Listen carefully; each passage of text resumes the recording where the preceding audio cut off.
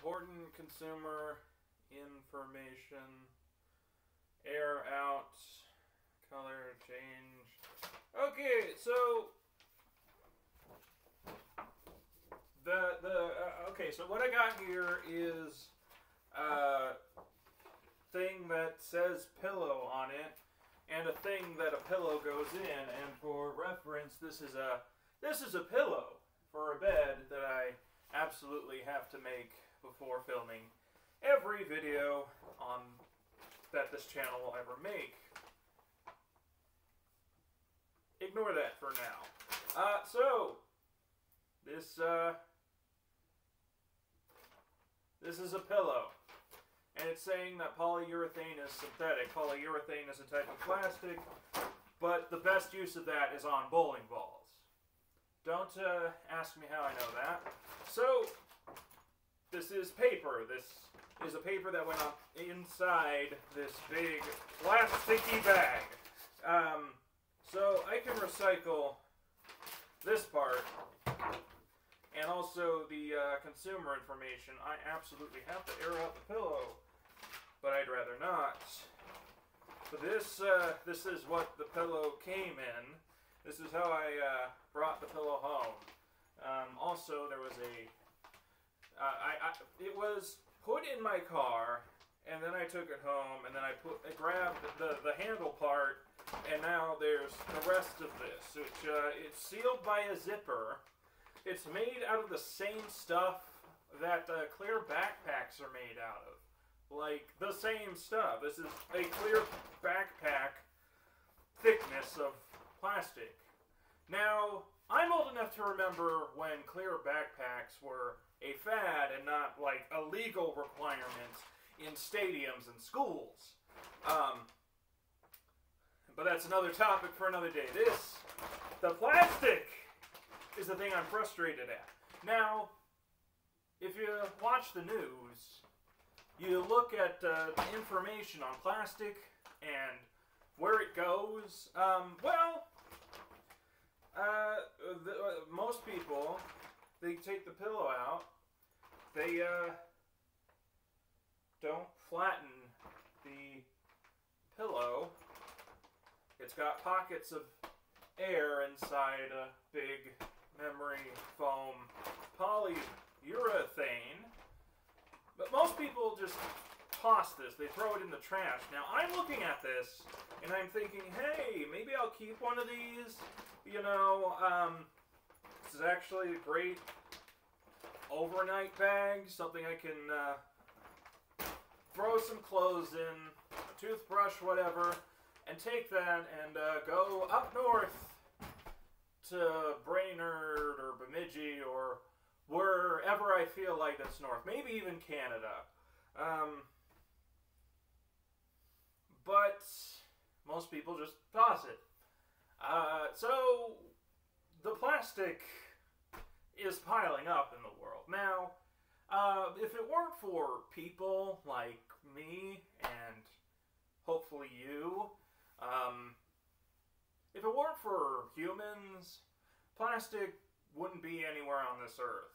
The raw materials to make it, sure, but not the plastic itself. And plastic stays around for a while. It does decompose, but it has the most harmful decomposition of any substance that isn't Teflon PFAS. And there's a lot more plastic than Teflon and PFAS. So it's in oceans, it breaks into little microplastics, you have wildlife choking on it, and it's just everywhere. You might see plastic bags floating around in Minnehaha Park. Not so much anymore because they charge for those, but still, the problem persists elsewhere. And it's not like there's a good replacement for clear plastic. On a day-to-day basis, you go to the store, and it's the most sanitary way to sell one ice cream sandwich.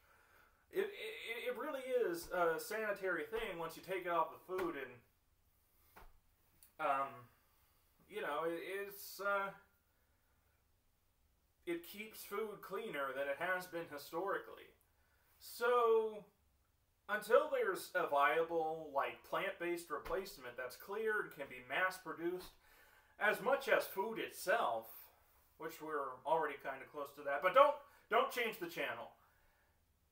Until we find good alternatives, which it's still going to take at least 10 years to fine-tune it, what should we do with all the plastic that's piling up in landfills and being blown around and choking wildlife? Well, the best solution may be to get rid of it and its existence on this planet.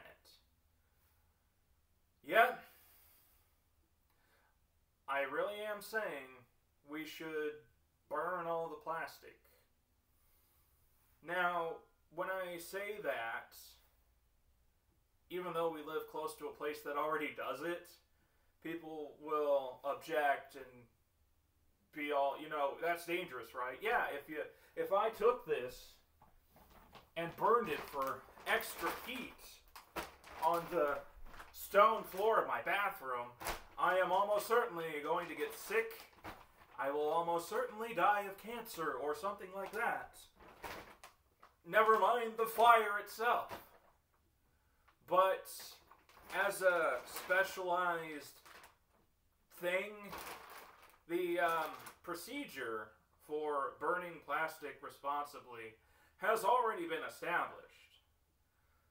That's something we've known for decades. It's not like we need to do anything different. We just need to follow the guidelines that already exist for burning plastic, which is already done in the Minneapolis Metro. If you ever taken something like this and you threw it into the waste to energy, that's what happens to the waste. It gets burned in an incinerator in a massive fire. Really close to home. And then it gets turned into electricity. So, yeah, we should be doing that to all the plastic in the world that we can get. It makes that plastic a lot more valuable when you convert it into energy. And that fuel could be used not just for some incinerator down the road from the airport. You can also use it as fuel for ships. Burning plastic in a ship, that's better than the fuel that most of those ships currently use. And, when it comes to burning plastic, we know how to do it. We figured it out. We know the risks.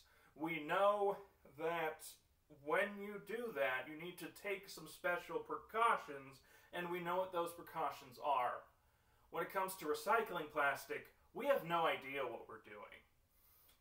Often it's sent to some faraway Asian country to be burned over there with no safeguards, no responsibility. And that has to stop. People think they're throwing their pop bottles in the bin and that it's turning into another one. Most of the time it's not. Especially if you toss it at a gas station, there's so much contaminated with it that it's often going to end up at a landfill. That's the best case scenario for that.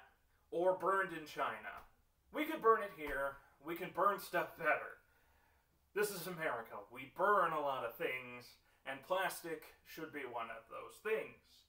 That's an easy sell, except for everyone else in the world who's concerned about plastic waste, telling them, let's just take it and burn it.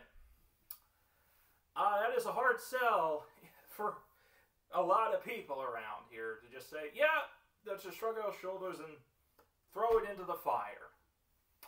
But that's the best thing we could be doing. And it might be too close to comfort for a lot of people, but globally, if you really are concerned about the whole earth, then you're better off doing that here than in Thailand or wherever the hell they send these, wherever they send the plastic. America can do better. We can burn plastic better than any other country. And yeah, that will release some carbon dioxide to the atmosphere, but that's better than some open flame far away, or having it decompose and produce methane for decades, if not centuries. And while it would suck to just come out and tell people, hey, we're not recycling your plastic anymore, we're actually going to burn it no matter what bin, if you put it in the recycle bin, well, again, better than a landfill. And you would just have to give some tough love message along the lines of, you know, we're not taking plastic, it can't be recycled, so either throw it in the garbage for a landfill or put it in the recycle bin where we will burn it. That should be legal, that should be allowed. It's the best way to handle the problem. In fact, I mean, even if the plastic and recycle bins are burned, that's going to be the more responsible thing, in contrast to letting it rot in a landfill. So, in the end, you're not recycling it. You'll be recycling other stuff like cardboard and other more valuable things, but not plastic. That's going to get burned. If you put it in the more responsible bin, it will still be handled more responsibly than if you just threw it away.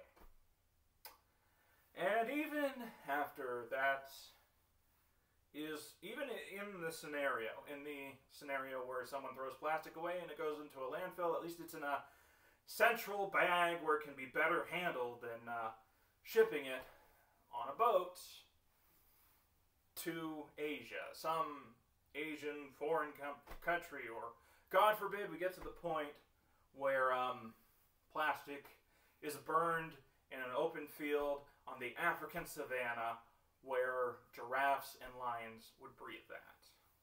So that is the Minnesota perspective on plastic waste. And I look forward to seeing you in the next video.